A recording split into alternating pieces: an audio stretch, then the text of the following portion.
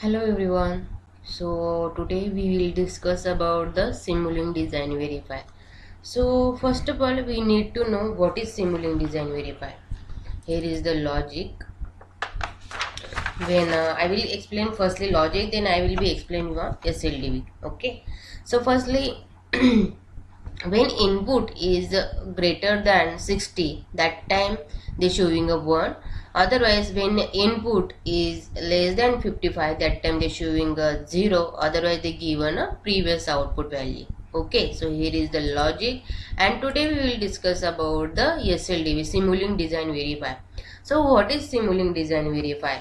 So Simulink design verifier means it is a tool in Simulink that helps verify the design of embedded system by performing the formal verification and generating test cases.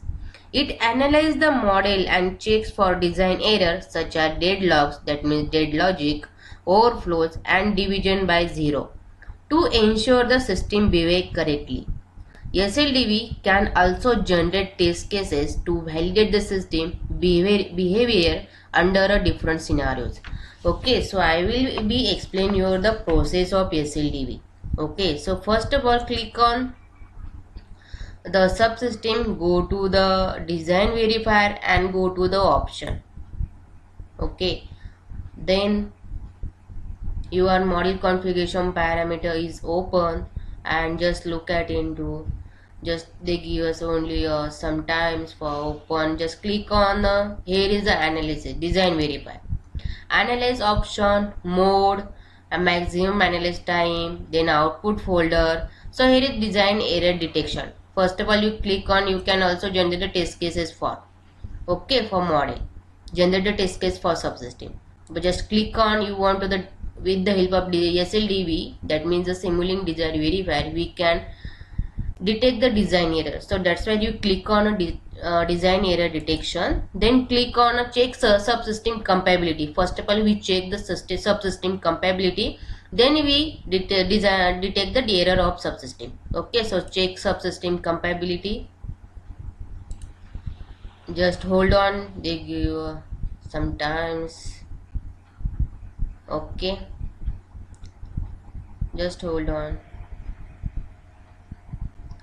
With it is a first process after the model implementation, you must be doing a SLDV. So SLDV, some error are present, that means the integer overflow, divide by zero error, dead logic, only 3 errors are present in SLDV.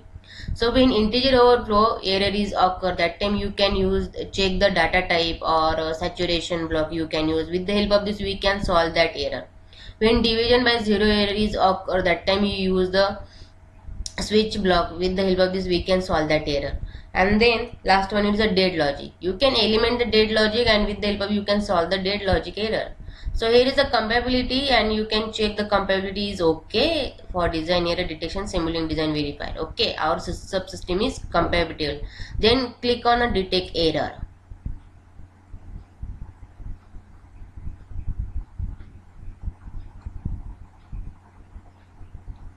Just hold on. Okay, so detect error is PDF is completed, design error detection in process. I will show you the PDF. Okay, just wait a second. So here is the, 1 second, I will be show you the PDF. Okay, 1 second, 1 second.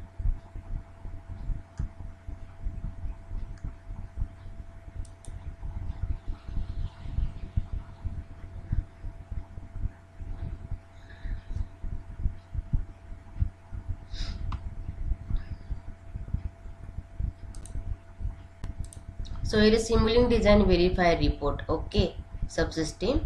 So here is the report of our all is our subsystem is compatible, and our SLDV is okay. So with the help of this we this process you can doing a SLDV.